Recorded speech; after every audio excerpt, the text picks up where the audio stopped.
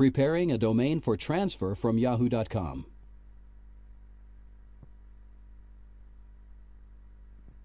This tutorial will show you how to prepare a domain registered through Yahoo.com for transfer to a different registrar.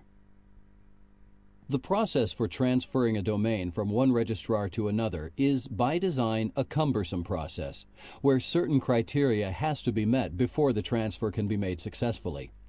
If any of the criteria during the process is not met, the attempt will fail and the process will have to be restarted from the beginning. Before we continue, let's cover a few of the conditions that need to be met before a domain can be transferred. First, the domain has to be of active status and registered with the current registrar for at least 60 days. Newly registered or recently transferred domains cannot be transferred for 60 days. Expired domains also cannot be transferred and must be renewed through the current registrar prior to attempting the transfer to a new one. The policy guidelines set forth by the Internet Corporation for Assigned Names and Numbers, ICANN, can be found on their website at the following URL. Click the Domain Control Panel link.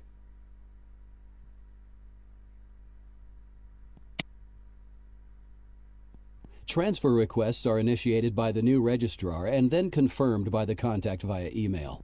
It is for this reason that privacy protection on the domain must be disabled, and the contact email information on the domain needs to be up to date prior to initiating the request to transfer.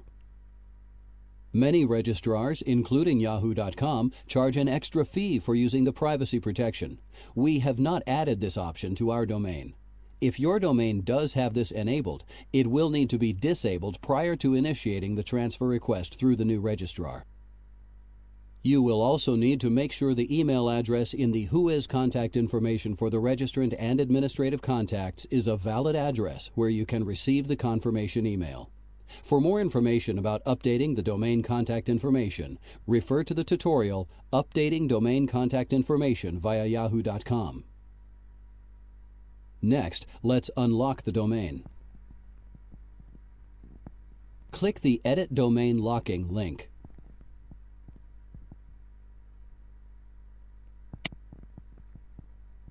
Click the Unlock Domain button.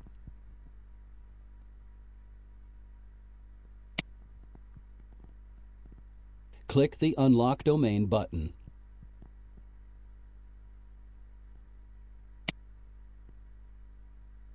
Finally, we need to retrieve the authorization or EPP code that we will provide to the new registrar when we request that they initiate the transfer.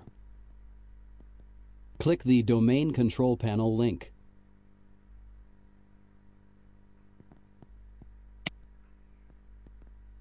Click the View Your Authorization Code link.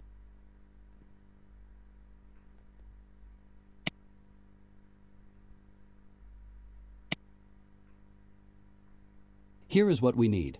You can copy and paste it from this page, then provide it to the new registrar. Click the OK button.